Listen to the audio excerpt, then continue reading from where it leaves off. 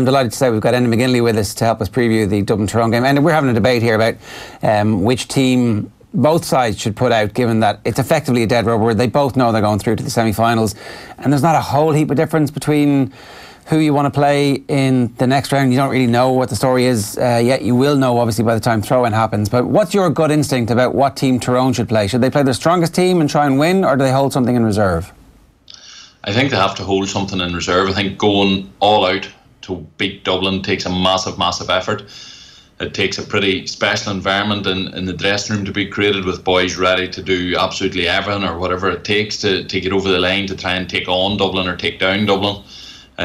You're trying to recover from that effort in 6-7 days to play an All-Ireland semi-final, and no matter how the result goes, if you win, does it really tell you an awful lot? Is it worth a huge amount? It's a nice boost, surely. It's a nice wee feather in the cap, but it doesn't get you any further forward. If you lose, like the Leinster finalists that lose against Dublin, it's exceptionally hard to recover. Now, Meath done it this year, but it's exceptionally hard to recover and to take on an Ireland semi-final. I just don't see the benefit with it. I think the draw, or the way the groups have worked out, have handed both Tyrone and Dublin a nice wee advantage over the teams coming through from the other group. I cannot for the life of me see why the teams would choose to ignore that and go absolutely hell for leather at each other, and particularly for Tyrone. Dublin obviously probably have a wee bit to spare over most teams, but Tyrone won't have anything to spare over whoever they're playing in the other semi-final. So from a team point of view, I think Mickey Harte will still want to be competitive. He will not be able to go out and not want to try to win this game. But I think simple things like, does he play Petey Harte, who's carrying the 2 black cards that weren't overturned under the appeal? If he gets a further black card, then that messes up the week's preparation with appeals and all of that sort of talk and distraction coming into an Ireland semi-final. Does he play Cathal McShane at full forward? Them's probably the 2 big calls for me that he has to make. I personally wouldn't play Petey Harte, and I wouldn't play Cathal McShane at full forward. I just don't see the benefit of giving Tyrone or giving Dublin a dry run at trying to mark what is essentially Tyrone's point of difference or Tyrone's key weapon this year. Like, I see the merits in that argument, Enda, and I've a feeling that you're right. I think most people are actually getting behind that idea.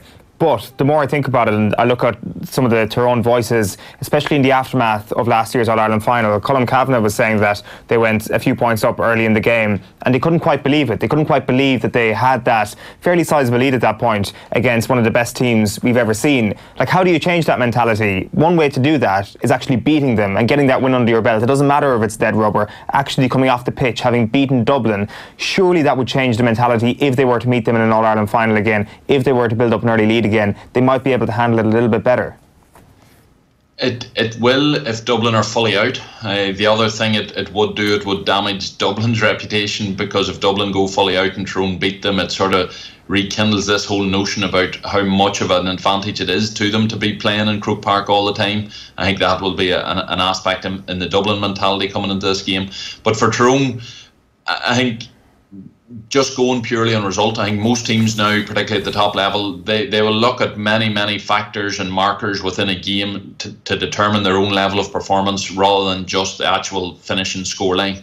So for Tyrone against Dublin, it gives them an opportunity to come up against that pace and power and athleticism that Dublin have, and to feel that in real time again in midsummer will help prepare them for any potential All-Ireland final if the 2 teams progress. It also gives them a chance to do one of 2 things. Mickey Harte has tried the defensive blanket against Dublin many times. It has failed many times, but he's went back to that this year. Is he going to stick with it? It gives him a great chance to say, right boys, we're going to do a Mourinho here, we're going to park the bus, go out and try to defend against this Dublin forward line. They are the team that just make no mistakes, which is what the blanket defence depends upon. But let's really use this as the best possible training exercise, as the ultimate test of our blanket defence, to see, has it changed any, or is it a definite dead duck? On the other side, last year in the All-Ireland final, he went more man-to-man in Dublin than he had in any previous game that year, and that's a big change for the team to take on.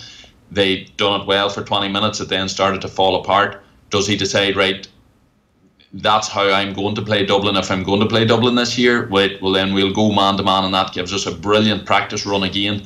and really look at how men cope with that man-to-man system and see where it breaks down. So Tyrone can pick one of two ways of going at this game, and then look for the markers, look for how they're performing in that, take real learning lessons from that.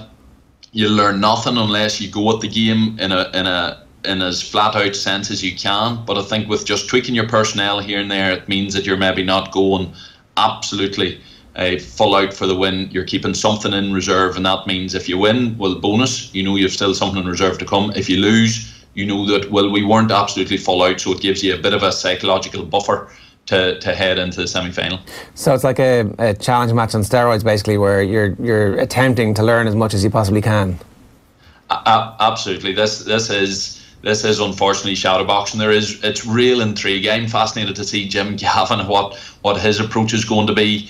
If Jim Gavin goes full out for this game, to me that is starting to let the mask slip a wee bit, in that he always says he respects every opponent, and every opponent gets the fullness of respect, and every opponent, particularly the big teams left, he would talk as if they're on the same level as Dublin.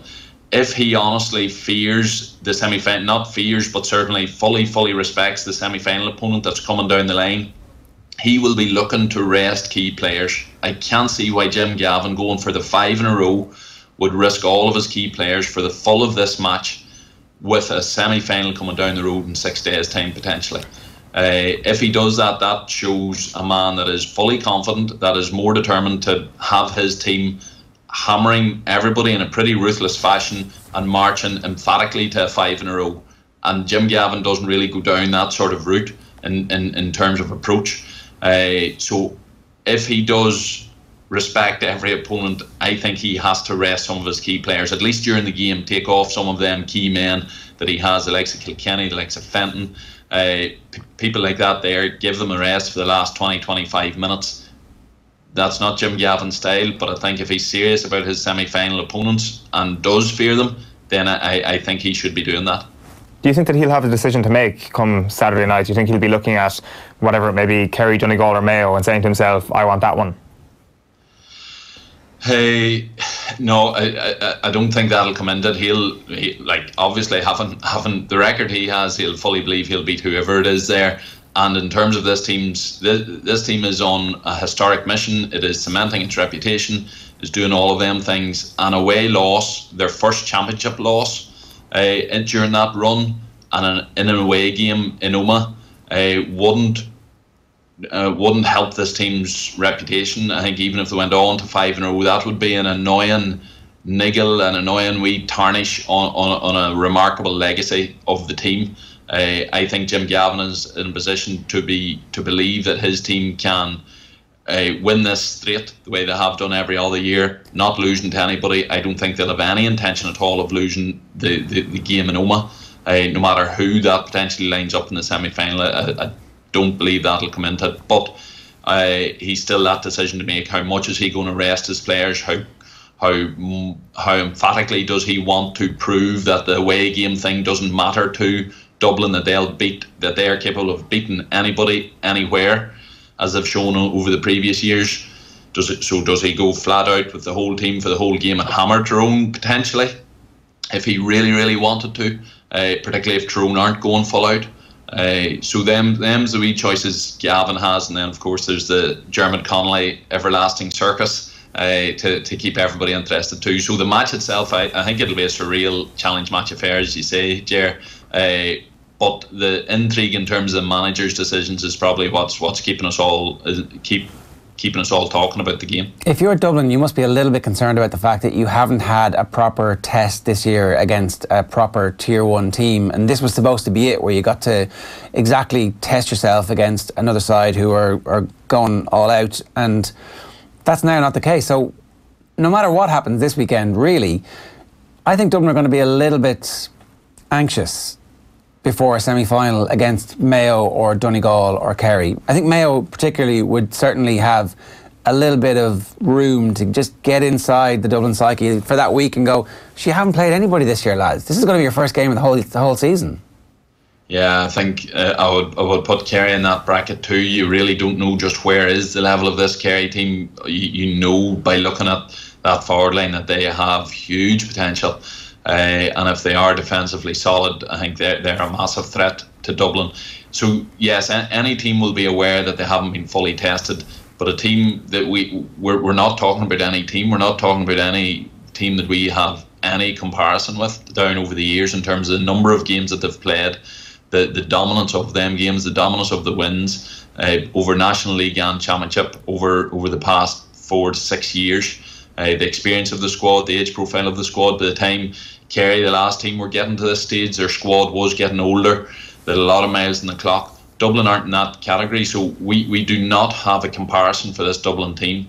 In terms of whether they fear opponents, I would imagine that Dublin team is bound to be relishing a tight game at this stage.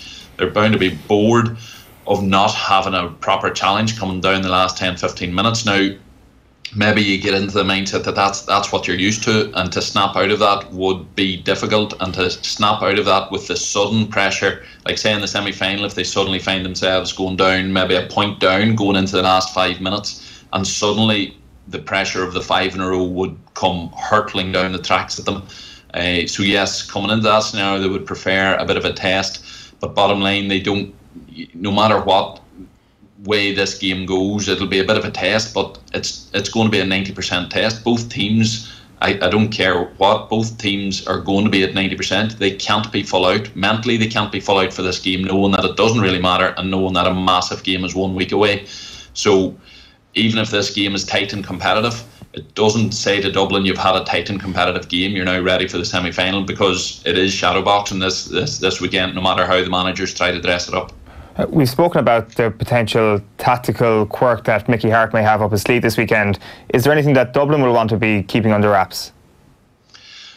I don't think Dublin have changed massively over the years. I think they are exactly as you see them. They're from their kick-out strategy to their ability to keep ball. They seem to be hitting a bit more long ball the last day. Whether that remains a factor remains to be seen in terms of their type of play this weekend. Their use of the men off the bench will be interesting in terms of, you'd imagine Jim Gavin's going to be given the 3-4 men that he thinks are going to be important in that super sub role, which he likes to use game time. That obviously includes the likes of Connolly. If we don't see him, then it's hard to see him having any time at all over the coming games. Would you start him this weekend? From a Dublin point of view, I'm not expecting anything new. Would you start Dermot Connolly this weekend, just to kind of see exactly where he's at, so he gets the pipes cleaned? No, I wouldn't start him. I think that'd be a slap in the face and would be against Jim Gavin's previous chat about how you work your way up through the squad and get your chance. If he's went very well, I'm sure they've had a few more sort of in-house mini games and stuff like that. So if he's been going very well in that, then I'd imagine he'll have earned 20-25 minutes, and that would be ideal from a Dublin point of view. Nobody's expecting Dermot Connolly to push into the Dublin first 15 in the remaining games. The wonder is he going to be an impact sub for 10-15 minutes, 20 minutes if the thing is really in the fire? It's hard to imagine that they would lose out the chance of a 5 in a row with Dermot Connolly remaining unused, unless he's not showing well in training. And if he is going to be used, then I think this weekend presents the perfect opportunity for him. So I can't imagine, and most people being aware of the situation, can't imagine that he just brought in there just to bring him back. You're only bringing him back if you think there is a potential to be used. And if that potential is there, then he has to be given time this weekend. The Roscommon game last year is a bit of a template in terms of what Jim Gavin might do. He made 10 or 12 changes, and a bunch of players made their only start of the year for the Dubs, and Bernard Brogan got time off the bench. Obviously he was coming back from a cruciate, so it was a different scenario. So we do expect the Dubs to make a significant number of changes this weekend. Having said all that, who do you think is actually going to win this game? I think Dublin. I'm not actually expecting just as big a raft of changes from them. I think Roscommon obviously present a different challenge to Dublin and Tyrone and up in Omagh as well. I think the risk of losing this game is much higher for Dublin if they don't approach it right, because Mickey Harte, whilst I think and I would hope he will change up some things and not go absolutely full out with his best game plan against Dublin this weekend, he still is ultra competitive. He'll still be putting out a strong team, and he'll still want that chance to beat Dublin on home soil. And I think the impact that has just on the overall picture, the way this Dublin team is viewed, unless Gavin does name a very weakened side, then obviously the result would have less merit. But I think it would still suggest that Dublin just have this away from home thing. Like, I watched them last year in Omagh. I remember the game well, and Dublin just looked completely different out of Croke Park. They didn't look as smooth or as high level. Their shooting was off compared to how it is in Croke Park.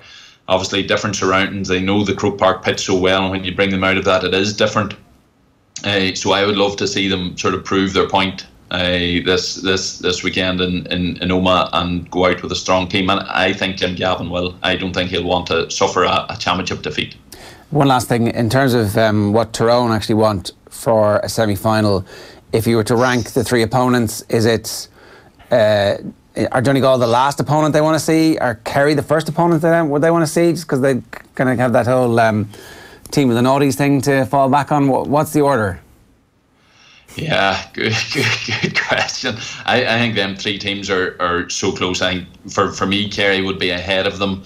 At the minute, I think Tyrone and Donegal know each other so well that that'll be just a battle in the trenches. It's not a particularly appealing match for either team. Mayo are the unknown quantity, just Mayo's dangerous, and obviously Donegal have that to face this weekend. So depending on what Mayo you would face, if you would face the standard Mayo that hasn't been overly convincing this year, then you'd pick Mayo all day long as your opponent. But if they turn up with their A game, then suddenly that's a different proposition. But I would pick Mayo probably first. That means obviously that Donegal, for me, I think that would mean Donegal are out. If it was between Mayo and Kerry, I'd be picking Mayo. I'd be wanting to avoid Kerry, to be honest. I'd love to see Kerry get a crack at Dublin in the semi-final. And whoever Tyrone play in the other semi-final, then it would mean Dublin are facing at least two very difficult tests to complete the 5 in a row. Yeah, good stuff, Enda. Thanks a million for joining us this morning. Enjoy the game. All the best.